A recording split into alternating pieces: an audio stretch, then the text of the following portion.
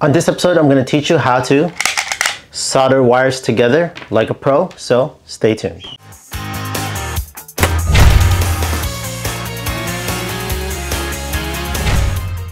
Hi friends, welcome to Fix This House. If you're new to the channel, consider pressing the subscribe and notification bell so you can always be in tune on DIYs, how-to videos, and product reviews that I do within this channel. So today I'm going to be showing you how to solder two wires together so they can make it one solid connection. Soldering might be intimidating to some people, especially if you're brand new and you are unfamiliar with all the things that you need. So don't worry, I am here to teach you how easily you can do this with just simple tools that you can find around your house, and especially with some tools that I also recommend to use. With that being said, let me go break it down on what tools you need for this project. So here are all the materials that you will need for this project. Again, all the tools that I use within this video, I'll leave the link on the description down below, so check out all those links. Let's start off with the soldering iron. This actually has some LEDs at the tip. Now this is used if you're using smaller gauge wires, but if you're using thicker gauge wires, I think that the soldering gun by Weller, actually both of these are by Weller, I think that the solder gun is best for you. Very heavy duty and a lot more powerful. So for this demonstration,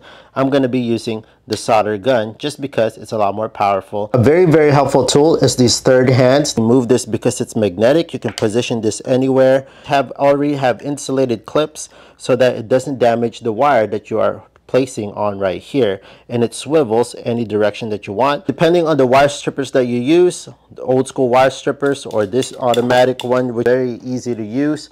This one I like using because it just strips out the wire fast, easy, and clean, just like this.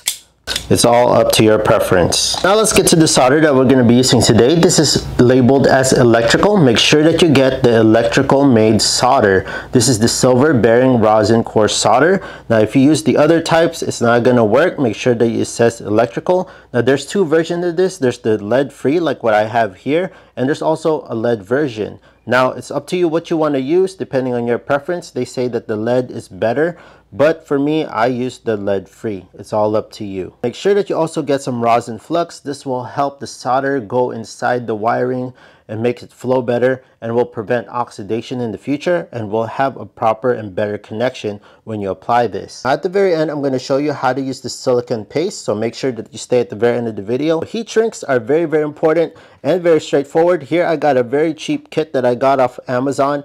It comes with various types of sizes, all organized as well. Also, we're going to need a wet sponge. This is what I'm going to be using to clean off the tips of the soldering gun or the soldering iron. So every time we use it, we're going to clean it off with this one. Last but not least, you're going to need your wire depending on which gauge that you want. These are smaller gauges, there's thicker gauge wire, but I'm going to show you how to properly connect them on the next step. Soldering wires can be fun and very therapeutic, and also can be dangerous at the same time. So make sure that you use these common practices before you go and solder. Before you start this project, make sure you wear the proper safety glasses. These ones are the tinted ones.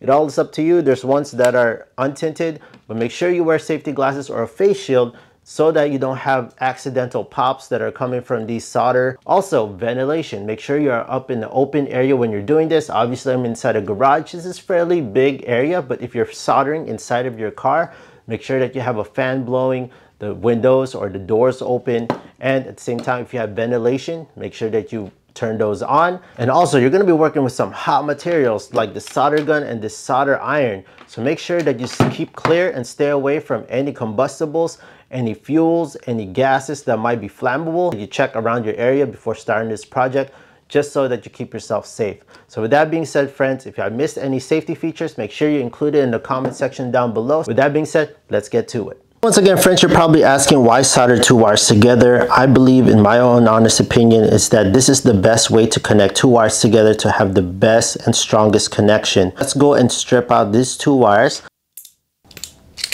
Okay, when you're stripping stranded wire, make sure that all the strands are there. If you only have a few wires left, that could possibly heat up in the long run, and when you go cover it, that's going to create a short. Make sure that you have the right amount of threads on both sides, nice and even. So let me go and show you how to connect these two wires. Now there's two ways that you can do this, like so, on each side, like so, like this. You can connect them just like this, where you can go and mesh it together just like that, close it up, and then start twisting it like so. Make sure you do your best to tuck those in and none of them are poking up like that, because when you start putting that heat shrink over that, that could possibly poke out the heat shrink and could possibly cause a short and heat up or whatnot. So you don't want that to happen. Now let me show you the other way you can connect it. It's called the Western Union splice. Now what you can do is you can just place it in the X like this. The other side, this one side will go the other way, the other side will go the other direction, and you're just gonna twist it just like this. This is called the Western Union splice. I do want to add that before you actually do this connection, you want to slide the piece of heat shrink first, then do this connection. With that being said, talking about heat shrinks, let me talk about that right now. So friends, sorry to break up all the excitement, but if you're finding this video super helpful and enjoyable so far, please hit that big thumbs up down below. It'll greatly help out the channel and help out this video spread out to more people. With that being said, thank you so much, friends. Let's get back to the video. Now, getting to the heat shrinks, it comes into many different sizes. You don't want to get a heat shrink that's way too big for this, because if you go over that and you start shrinking it, it's gonna be still loose. I think that the blue one would fit the best, but also take into mind that after we start soldering this, there's gonna be a little bit of buildup of solder in this, so this might affect it. So it might be the red one that we'll end up using later on, so stay tuned for that. Let me show you the difference between the soldering gun and the soldering iron. The soldering iron, once you plug it in, it will start to heat up right away. There's no control of whether to turn it on or off. The advantage of the soldering gun is that it only turns on when you pull the trigger, like so, and the light will turn on, indicating that this is getting hotter at the tip. So I'm going to be using this one in today's demonstration other than the soldering iron, just because it's more powerful and we can control it a lot better. Now we're going to get our solder, and we're going to get our solder gun and our sponge, and what we're going to do is we're going to heat up the tip. Now this is the process called tinning. Tinning will allow for better heat transfer onto the wire, and will also preserve the tips of these soldering guns. We're just putting a little bit at the end. Gonna wipe it onto the damp sponge. You have a nice coat of thin layer of solder around there for better heat transfer. This is great right here because I have these insulated tips that will protect the wire's insulation. Now we're going to apply some rosin flux, and I'm just going to apply some onto the top portion. Now this will allow the solder to flow better inside those wire connections. This is a very important tip to know when you're soldering. Some people, they put the solder at the top and they pretty much put the solder and let it touch at the tip and let it drip onto the wire. Now that's called cold soldering. You don't want that because you're going to end up blobs of solder at the top. It's not going to have any solder on the other sides. What you want to do is you want to take your soldering tip and heat up the bottom and feed the solder at the very top of this wire. So I'm going to heat this up, and you're going to start seeing the flux start to melt. You're just going to touch the wire. There you go. The flux is starting to melt.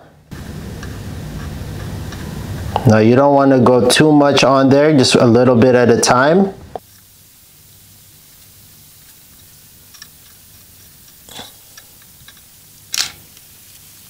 You can go and twist this a little bit and go look around what's any bare spots. Now if you look closer into this one, it looks like there is a bare spot right here on this bottom portion, but no need to worry. All you gotta do is turn back on your soldering gun, touch the tip like so.